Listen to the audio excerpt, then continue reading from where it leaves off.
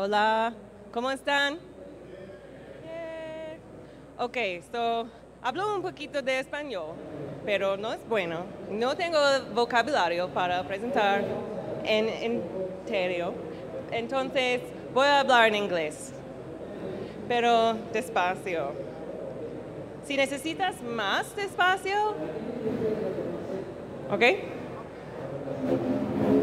I am so happy to be here con ustedes campuseros. So excited. Thank you so much for having me. My name is Becky Stern, and I document things that I'm passionate about online. That's my job. And so I hope that you will indulge me while I document you guys a little bit. If you'll help me. Waving. Wait, one more.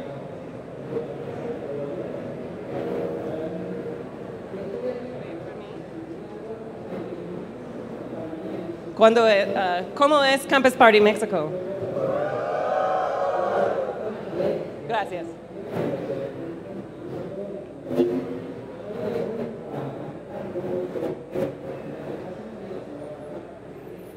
Okay. So today's media landscape, right? It's a swimming pool. Es una piscina. You can all jump in. There's no more. Back when there were books and you wanted to publish a book, you had to have an editor who had access to a printing press. Or if you wanted to make a film, you needed people who know about film to enable you to publish what you want to publish. Now, with the internet, you can publish anything at any time. How many of you have Snapchat, Instagram, WordPress blogs? Yeah? So it's very easy to publish, but how do you succeed at what you want? I don't think that there's one answer, but today I'm going to share with you some things that I think helped me that might also help you. When you pursue a passion, you have to be open-minded about where it can show itself. You might think you're passionate about electronics, but maybe you're actually passionate about interconnecting systems, and you might find them somewhere else. So growing up, I knew that I liked cameras a lot. My dad let me borrow a camera of his. He was a newspaper reporter, and he let me borrow a camera when I was in middle school, 35 millimeter film camera, to take a photography class. And when I was in that photography class, I had some success. I learned quickly that I had some skills in this area, or some natural ability. But I also learned that it was an art form. It's a form of artistic expression, photography is. And that I obviously had a lot to learn in order to be able to use that medium effectively to communicate. So I was very excited. Not only did I find some field where I had some ability. What are you waving for? More, más despacio? But I learned that it had a large area that I did not understand yet. So I had a long road to go in photography. So I took a job as a videographer at a summer camp, where I was taking video of the campers, and I was publishing small QuickTime clips to the website, and then also made a DVD for the kids to take home at the end of the summer, like a keepsake yearbook. But I didn't really like it there. This was my only friend, right? I clashed with the culture of the staff, but I learned something really important. When you have a job that you don't like, it's easy to find out what you do like, or what you do want to do, what you'd rather be doing. And that's because it turns into black and white. The things you enjoy about the job go in one bucket, and the things you'd rather not have again go in another bucket. So I came away from this job learning some things about what I liked stylistically and practically, about what types of video, what types of photography I wanted to do. And I took those with me to my next thing. My next job, I was in college. My next job was in the computer lab at the university I went to in New York. And mostly I did a lot of sitting around, helping students watching the equipment, but mainly I sat at the desk and I worked on my homework. It was a student job. It's a good job. And this was the first time that I started rigorously documenting my projects. I was so excited to be learning electronics. I went to art school, so when I didn't know what I wanted to do, electronics was just like photography, except 10 years later. A huge field with a lot to learn, and I had some natural ability. So I started to take pictures. First of all, I was afraid I was going to make mistakes, so I took pictures so that I could look back and figure out what those mistakes were. But in part, I was just so enthusiastic, I wanted to share with my parents, with my friends, look at this cool thing I'm doing. And I had a teacher in a class called Making Wireless Toys who made us publish our work on a blog. And this was in like 2006, when like blogs were just starting. And I was like, a blog? Why would I publish my homework on a blog? Nobody wants to see my homework. I don't want to share my homework. Like, what if it's bad? I don't want just randos to be able to see it. I thought it was really out there. But I begrudgingly complied because it was part of our assignment to publish our homework on the website.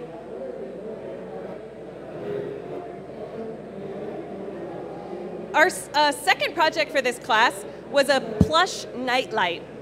So a toy with a light inside it. And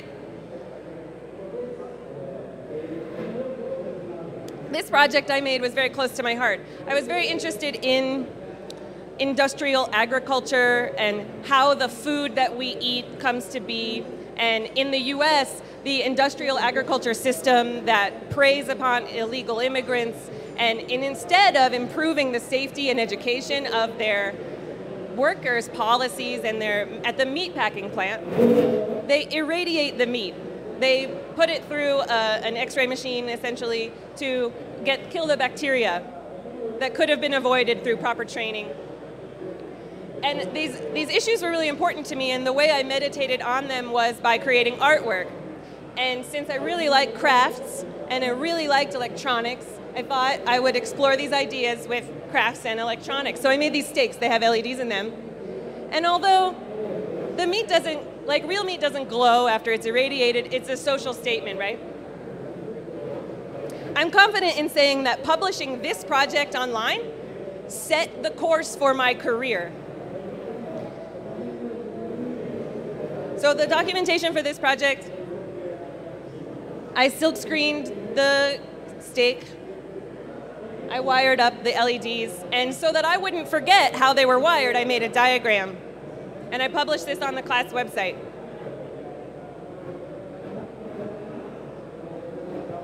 At the time in college, I was obsessed with this magazine. Who knows this magazine? Yeah? Okay, great. Obsessed. Their blog was so good. I would sit there and just refresh the blog, just any new projects. They posted technology projects that used creativity. And I was obsessed. And it wasn't in my wildest imaginations that I would ever be a part of a publication like this. But I thought maybe I'd try. And I submitted my stake project to their blog tip line. And the next day, they published it on the website. And I fell down. I was so excited that they published my project. And then a couple of other blogs posted it too, because they saw it on that blog. And so it was proliferating around the internet, and I was getting comments. Comments from strangers who were intellectually engaging with my work. Some of them were also trolls, so you get negative comments, but I didn't care, because I was so excited. I said to myself, my project is popular enough to have trolls. It was very exciting. I loved the feeling so much that semester I submitted 4 more projects to the Make blog, and they all got published. Here's a picture of me, so happy that my project, see the Make blog? So happy. I was even more elated when then they asked me to write my project up as an article for the print magazine. So now not only was this publication that I loved sharing my work, but they paid me money to do this. And I was like, wow, it wasn't a lot of money, but it was a start. But I was in college, and I was about to graduate, and I had no idea what I wanted to do with my life. Professional LED steak maker is not a job, right? So I went to grad school instead. But how many of you have been asked, what do you want to be when you grow up? And when were you first asked that question? Hold up your fingers. How many years old were you? ¿Cuántos años tienen? Cuando esta pregunta, 5, 3, 10. Young, right? Young. And you can't answer with 10 things. You're supposed to answer with one thing. I want to be a teacher. I want to be an engineer. Before you had any idea of what those things actually were. And it's so one-sided to think that just one word or one phrase could define who you're going to be when you grow up. And I think that that question is fundamentally flawed. So I always had trouble answering this question. When I was 3, I wanted to be a mommy because all I knew was my family and my mom was my favorite person. When I went to school, then I wanted to be a teacher because the people I looked up to were all teachers. But then as I learned more and more things I was interested in, the question became harder and harder to answer because I have too many interests. Or I was told too many. So after college, I went to grad school, and I only went to grad school because I had no idea what I wanted to be when I grow up. The only skills I felt like I had were in advertising. And we know about advertising, right? It's a very creative field, but it can also crush you because you're using your creativity to sell someone else's product. And I was very wary that that was going to have a bad effect on my life. So I went to school, and as soon as I entered grad school, I had this, big sigh of relief. Finally, I can make again and not worry about what I want to be when I grow up. So I was free to do deep dives into topics that I was passionate about. One thing, I already knew some electronics, right? I learned some electronics in college, but I wanted to learn embroidery. And so, but I didn't want to feel like a total beginner the whole time, so I incorporated the embroidery into my electronics, or vice versa. And I do this with lots of things. When I get a new hobby, I dive really deep, and I invest a lot of time and energy to learning, and I just, like a sponge, I just love to learn about stuff. And I invest energy, time, and often also money into these hobbies. But at a certain point, I start to get bored. And this has happened to me so many times that I did embroidery for a long time until it wasn't interesting to me anymore. But then I felt bad. I was like, well, but I've invested all of this time and energy, and people think I'm good at it now. I probably shouldn't stop. So I go a little bit longer, and then I'm like, I don't know, this other thing is interesting me more. So then I made this. After a few years, though, that feeling started to stress me out again. What if it means that I can't stick to one thing? What if I can't have a normal job because nothing holds my interests for longer than a year or 2 years at the max?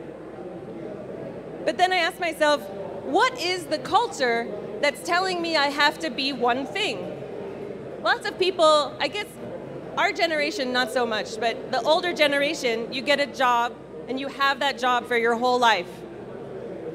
That's not so common now, right? People change jobs, change careers. You're 40 years old, you decide, I don't want to do this, I want to do this entirely different thing. And that's easier than it's ever been.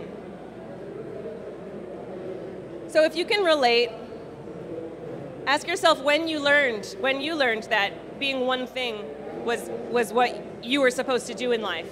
Follow your one interest to its terminal conclusion. It's easy to see this interest in too many things as a weakness or a limitation. because of what culture says about doing one thing. But I would encourage you to look at it as a strength, because the only way that innovation happens, oh, and I wrote some more articles. The only way that innovation happens is at the intersection of fields. True innovation only happens when if you're making a new medical device, you need people who specialize in the technology, you need people who specialize in medicine to work together. And so there's nothing that says you can't innovate with the different people who live inside your head. So because I was publishing a lot of stuff online in grad school, and I felt like a misfit my whole life, I never felt like the people around me understood or had the same interests as me.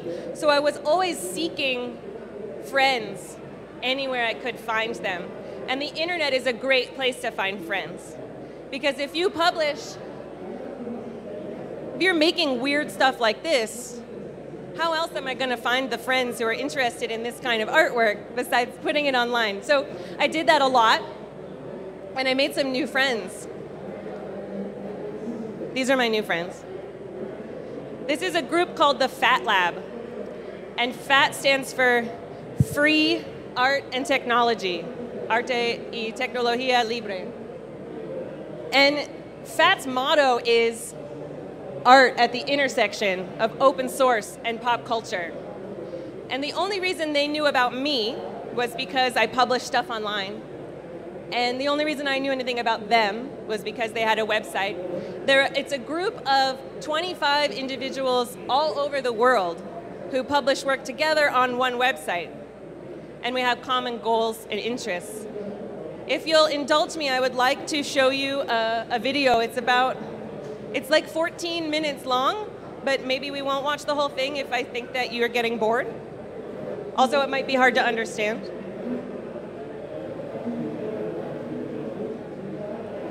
Can you hear? Is there sound coming out of the...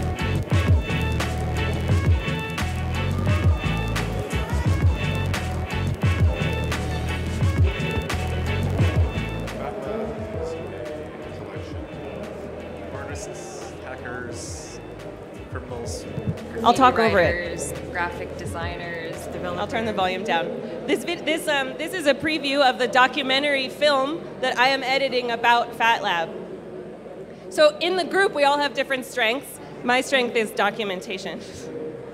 The group is comprised of graffiti writers and artists and lawyers and people with lots of different interests. And we shared our ideas on a mailing list, an email mailing list. We could throw ideas back and forth and create all kinds of cool projects. That was a project that enabled a paralyzed man to draw with his eyes. You can't create anything innovative unless it's at the intersection of two or more fields. I firmly believe that. But Fat Lab had this punk attitude. And remember I told you I didn't fit in at that summer camp that I worked at? It was too square. This group is full of like hooligans and sometimes criminals, the like peaceful kind of criminals. And we would do things like make a fake Google car and drive it around the streets of Berlin, back when like Google Street View was very controversial there about privacy, just to like see how people would react. And we made a second fake Google car that was like the self-driving car, and we pretended the car was driving itself around New York City. Lots of projects. I won't show you the whole video because you can't understand the audio anyway. Not because of like, you can't hear it. So one of the projects is an internet database of graffiti tags, which never would have come to be, like motion detecting algorithms that let you play graffiti with a projector on the side of a building. That's enough. You guys get it.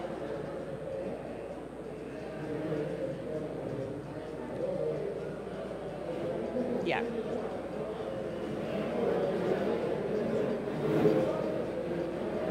So I was incredibly inspired by these folks. And I was living in a place where I also didn't have many people around. Even though I was in school, my colleagues were computer scientists and mathematicians, and these were my art friends. And they really helped me understand that I needed to drop out of grad school and surround myself physically with people who were going to be like my friends in the Fat Lab. So I moved back to New York.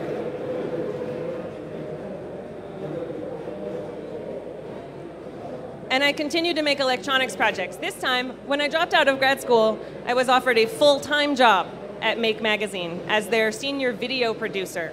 So I was in charge of making all of the how-to videos that the site published good and like effective. A popular project of mine that I made at Make Magazine is this jacket that turns TVs off. So there's a little device. You guys, if you came last year, I think Mitch Altman was here, and he's the inventor of the TV Be Gone. It's an electronics kit that you assemble yourself that acts as a universal remote control for televisions. But it only has one button, power. So when you point it at like a whole wall of TVs, it goes through the codes for all of the different manufacturers. Sony, off. Samsung, off. Panasonic, off. Toshiba, I could go on. But I would bring it to restaurants because I was living in Arizona, and the culture there's just televisions in every restaurant. And I found it distracting, and I would bring this device with me, but the waitresses would see it. I'm like, meh. And they're like, what are you doing? Nothing. So I thought I needed a stealth or a secret way to activate the device. And I knew how to sew. Learned that when I was a little kid from my mom and dad. So I put my device in my jacket, and I put the switch on the zipper. You see it there? So these two little pads are conductive thread. So when the metal zipper goes by the conductive thread, it closes the switch, and it activates the device. So then all I had to do when I go into a restaurant is unzip my jacket and take it off, and then the TVs are down, and nobody knew. It was awesome. Like, it worked great. But like, you think you could buy something like this in a store? It's such a small audience for the project. Such a small group of people find this useful that it's not a viable commercial product. The TV Be Gone kit is a viable commercial product, but this is better delivered as a tutorial, a way for you to build it at home, because it was really easy, and all you needed was a little sewing. So there's a diagram, and I published a tutorial, and I made a video. And it became clear, I didn't think this about myself then, that I was uniquely good at the intersection of crafts and technology. So based on my publishing lots and lots of projects, when I looked at them as a whole, I saw a trend. And even though I find that I'm a misfit, and I feel like misfits sometimes can't dream big because they can't imagine a world that serves them. Instead of dreaming for the star over there and going towards it, I felt like I was on a train and I'm just putting down the tracks like right in front of me as I go, hoping that I'll go somewhere meaningful. So that happened here, where I would look back on my projects and say, oh, I see, I could do more projects at the intersection of crafts and technology. This GIF sums up how happy I was to work at Make Magazine. It was a very fun job. And then from there, but Make Magazine is funded by advertisers. And so eventually, I became bored of the type of work that we were doing. I wasn't bored of documenting. I wasn't bored of electronics. I was bored of dealing with salespeople. So I went to work at a company called Adafruit. Do you guys know about Adafruit? That's probably why most of you know who I am, right? Where I was documenting techniques and projects at the intersection of crafts or fashion and technology.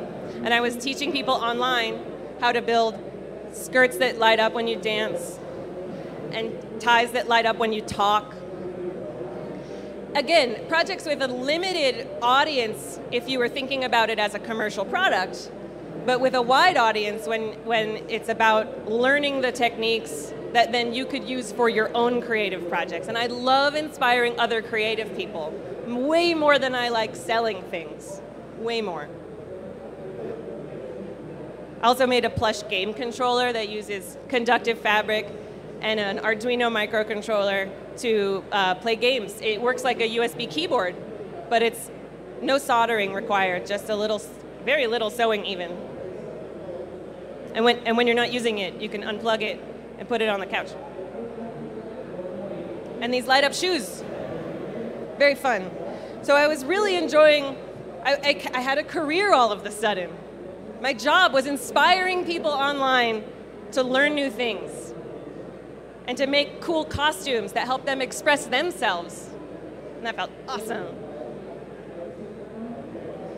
And along the way, I learned that the thing that made it so awesome was the documentation. It's no good to have inspiration and then not have the information to be able to learn it, or the pathway for discovery. And so writing down the mistakes I thought people might make, or giving them links to places to buy all of the materials, taking nothing for granted and writing tutorials that explain step by step how to put together these rather bizarre projects, but hopefully you learn something along the way. And so if I'm an expert at anything, it's at project documentation. Because to be honest, I'm a little bored of wearable electronics right now. It'll come back. But I'm not bored about cameras or documenting things. And this is the thing, the thread that's gone through my life is that if I'm able to document what I'm working on, I get more satisfaction out of it. So I have some tips for you. Oh, and yeah, and quickly, this is a scene from one of our shoots. Our shoots became quickly more elaborate. And before I knew it, I had 140 tutorials on how to put together these bizarre projects. But I have some tips for you if you want to document your projects, okay? Number one, your light is more important than your camera. All of you have smartphones, most of you. When I started, this was my first camera, and my phone was not a good enough camera to shoot anything. Now, your phone is a great camera, and if you can find your light, you will take great photos with whatever camera you have. This camera lasted a long time. Love that camera. So that's my second point. The best camera is the one you have with you. Too much documentation, taking too many photos or too much video is better than not enough. If you can set up a camera above your workstation and leave it there with the video rolling the entire time, you're like, what am I going to do with this footage? There's too much. Speed it up, make a time lapse. You'd be more happy having it than wishing you had it later. Then I would say, write a script about your project. Pretend you're making a movie, even if you don't make a video about your project. Pretend you're making one, and write a script that's you explaining your project to your friend who's really interested. That's the best way to relate to people online, is to explain to them as though they are your friend who's interested. And then create a destination for your project, whether it's you make an account on Instructables, or you publish it on your blog, or you publish your project on like Hackster.io or any of these publishing platforms. Find a destination for your project and put all of the details there. All of the pictures, all of the video, all of the products you use, the tools, the materials. And then ask for the type of feedback you want. If you struggled with something, write about it. If you want to learn more about something, write about it. Because then those people who are interested will be invited to engage with you, and you might make some new friends. Through publishing online, I have made at least 3 very notable friends who I met through internet comments, who became very good friends of mine in real life, and coworkers even. So those are my tips, okay? Light, any camera, too much is better, write a script, create a destination. But you might be saying, my projects are crap. I don't like nobody wants to see my projects. What is that voice in your head that says that to you? That voice isn't very nice. You shouldn't listen to him or her. Self-doubt plagues us all. I've got it like right now. But you should interpret your self-doubt. Instead of saying, what if I can't do it? Say, what if I can do it? And then try. Because what are you afraid of? Are people going to laugh at you? Are they going to lose respect for you because you, no. And remember, people are very self-absorbed. Nobody's judging you as harshly as you're judging yourself. And this is really clear when I teach. I teach a class at an art school in New York called School of the Visual Arts. And these are my students. So when I took that class in college and made that plush nightlight, it really had an impact on me. So I have my students do the same project. It involves LEDs, it involves sewing. Many of them had never touched either of those things before they started this project, and they all had a lot of self-doubt. Some of them were even embarrassed to show their attempts to do the project. But that's because the picture of it in their head didn't match what turned out from making it with their hands. There's a mismatch. But wouldn't you all agree that the first drafts of everything don't come out so great? And you need to refine? But when you're the one creating it, it's easy to lose sight of that. So I pushed them the same way my teachers pushed me to push through the self-doubt and reinterpret it as enthusiastic skepticism. What if I can? It's this mindset that there's like room for improvement. I told you that I got inspired by photography because I could see that I had a lot to learn. That feedback's not me, right? And so if you can cultivate this mindset that that you always can improve, it's critical to growing, critical to growth in any field you pursue. Taking risks is uncomfortable, but you can't grow unless you're uncomfortable. Speaking of which, I want you to regret your actions, not your inactions. This photo makes me uncomfortable because it's a compilation of like many videos I made over many years, and I have made some questionable decisions regarding my hair and my eyebrows. But guess what? I would rather regret making something than regret not making something.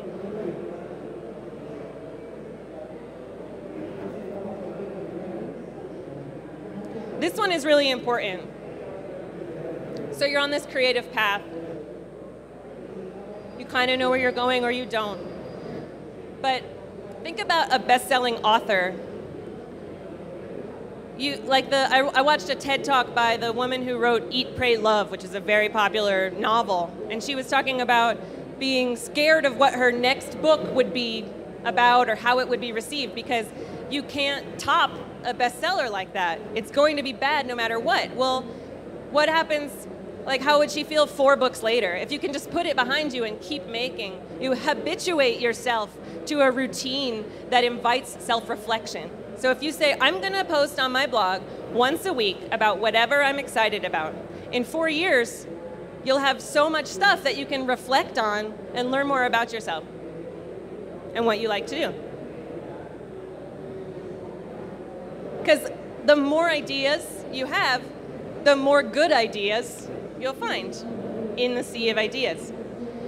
But if you get creative and you have a big success or a big failure, it could really knock you down. And I think that the only way to get over that is to keep producing. I'll tell you a story. I made this necklace. It's like an ASCII heart, right? You send it in a text message. And it's made out of silver. And I with my hands and a saw, I cut out the shape and I soldered on the tubing. And I assembled it, and I took a video and I took photos and I put it on my Etsy shop. And it became popular. lots of people wanted to buy my necklace. I was so excited, and every time I'd make one, I'd think, oh, this necklace is going to Susie in Ohio. This necklace is going to be a Valentine's Day gift for this nerdy guy's girlfriend, and I felt really happy about enabling that expression. But eventually it became popular enough that I didn't have time to make them all. And so I had to partially mechanize the process. So I would order silver, and I would take it to this laser cutting place, and they would cut the shapes, and then I would go and pick it up and bring it to a jeweler, and the jeweler would solder the silver together and polish it. Then I would pick it up and I would do the final assembly, put it in a box, and then sell it on Etsy. And after a couple years, the hot season is like Christmas and Valentine's Day, I realized I enjoyed making the necklaces, but the necklaces weren't inspiring other people to be creative, and I wasn't getting that same satisfaction. And because it was marketed as a handmade product, I didn't feel like I could completely automate or turn over the production to, I didn't want to be in the jewelry business either. And I didn't feel like I wanted to turn over production to someone else. So I discontinued the product. I stopped selling them. I mean, also emojis came out, and this is old, it was outdated by then too. Only old fogies are interested. So this is me surviving my own success, right? The project was successful, and so it seems like, oh, it's such a shame that you can't get that necklace. No, it's a shame if I waste my time on something that's not bringing me joy. Also, limited edition. I don't know. I also failed at drones. Do you guys like drones? Yeah. I thought I liked drones. I did a deep dive, and it turns out that I don't really like drones, but just as I get scared, it's really scary to me. But I want to show you a little video that doesn't have any talking, so you should be able to understand the meaning without being able to hear, because it's loud in here, about a drone project I did that didn't come out so great, but I published the video anyway.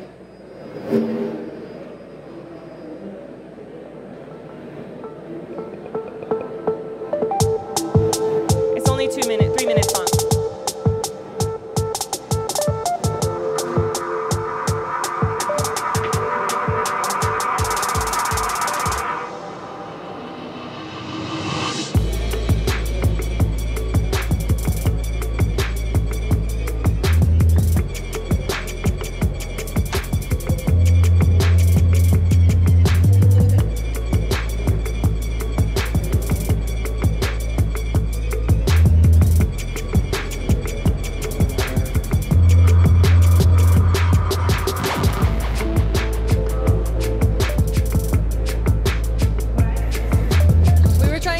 Drone that would make graffiti drone.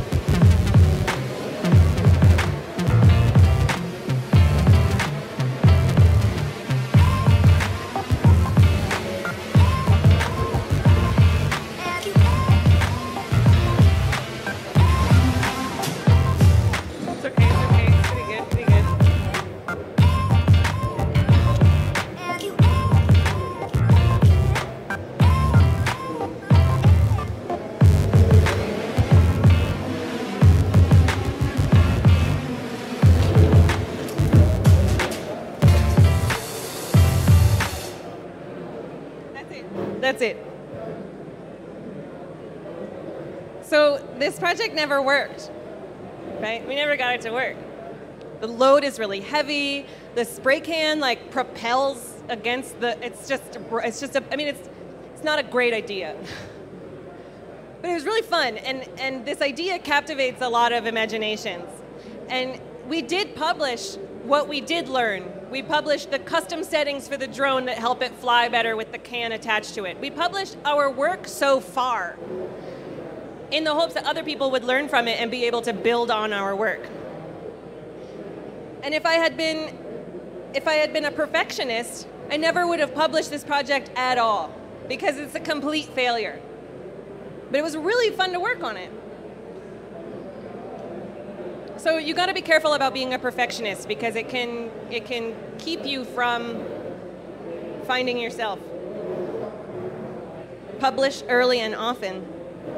And direct the feedback you want. I published this project and I wrote all of the problems, right? Couldn't get this to work, really struggled with this.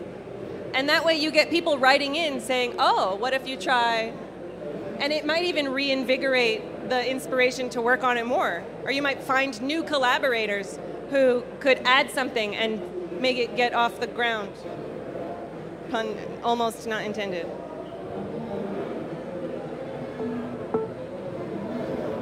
So I read this great quote: give voice to the story only you know how to tell, because it could be the whole point of your life. And right now, what I'm passionate about working on and documenting online is my journey in repairing my vintage motorcycle. Thank you so much.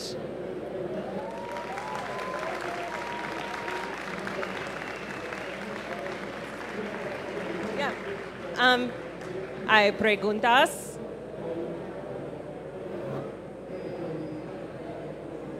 there a microphone?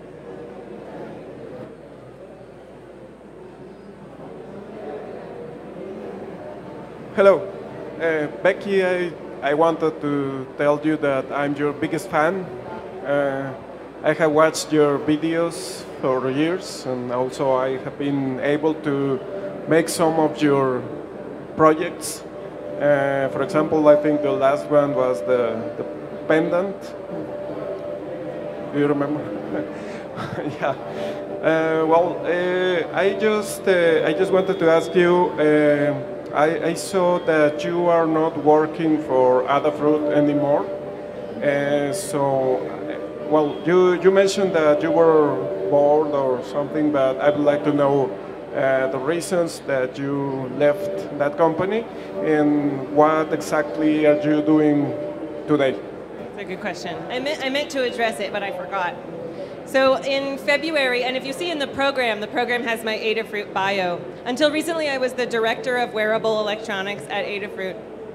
The reason I left is because I needed to pursue more broad topics.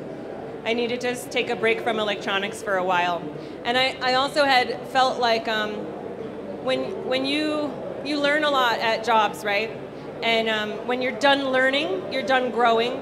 And I feel like I learned, I was just ready to move on so right now I am a content creator at Instructables. Instructables is a website where you can publish your own projects, and that's where I work now. And so now I do the same thing. My job is exactly the same.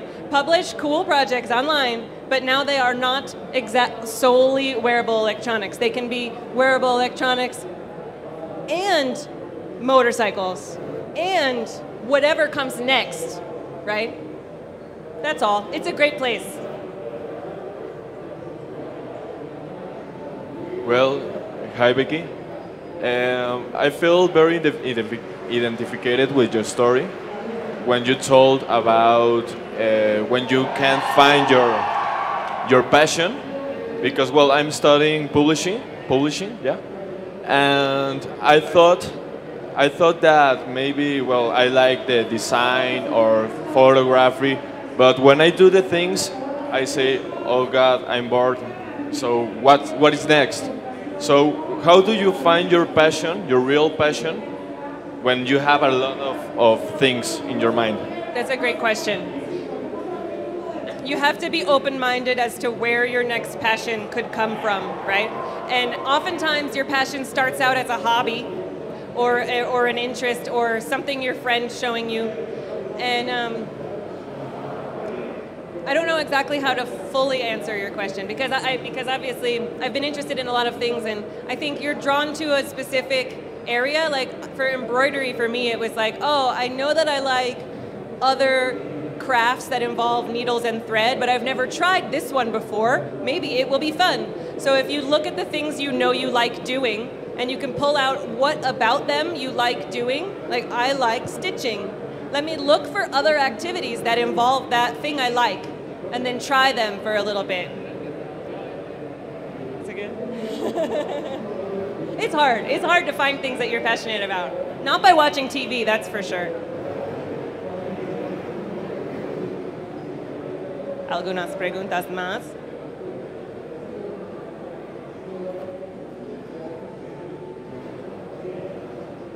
Bueno.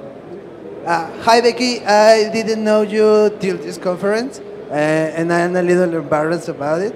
But I had a lot of fun hearing you talking about this. My question is this. You said something important, that sometimes your passion is not for everybody. It's like for a little group of people. Limited audience. Yeah. Something very concentrated. I mean, for example, what you do, electronic wearables, it's not something that anybody wants to buy, wants to wear. My question is this. Do you think that the a specific audience is the future? I mean, like the groups, the communities, when you can be successful and economic and by your passion, do you think that that's something that we need to look for? No. So I don't think that you need to have a career in your passion area in order to live your passion.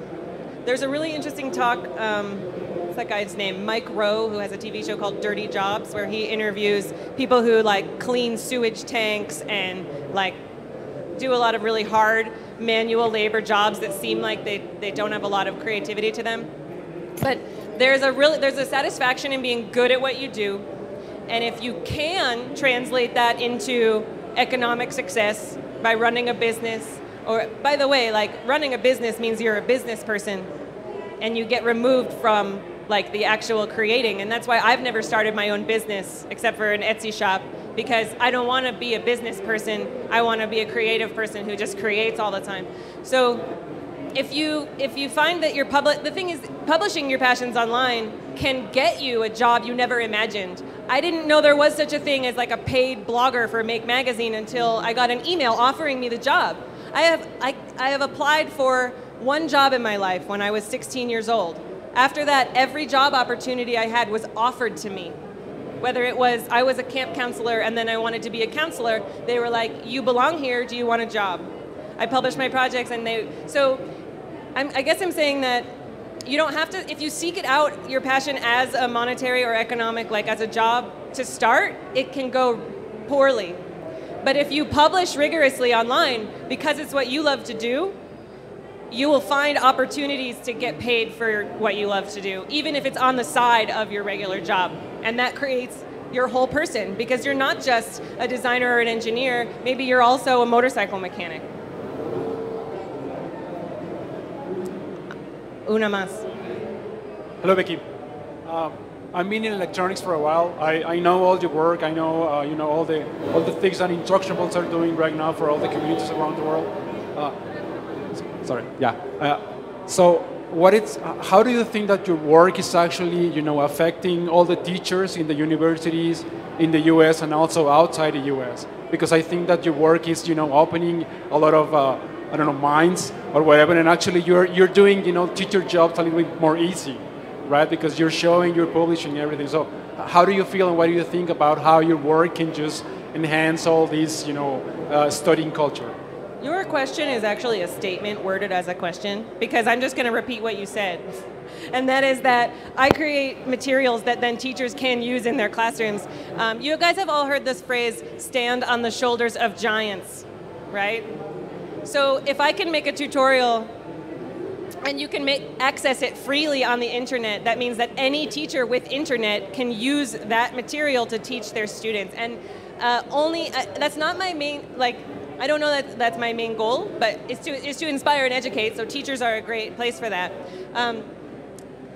I hear anecdotally, like from my experience, teachers telling me I use your work in my classroom curriculum and I don't know the material, so having your work there as a reference makes me the enabler, and I don't have to be an expert to teach that stuff. And so I think that's really cool, is to democratize tools by publishing what you know, because then someone else can stand on top of what you know to teach someone else. And maybe teaching is their specialty, but electronics is not, right?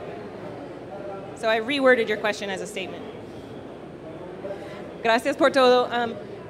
We're going to go have a meetup in the makerspace. Yeah? Somebody nod to me. Over there, right after this, if you want to come and hang out more and chat and take pictures and stuff. We're good? Thank you so much. I'm so delighted to be here.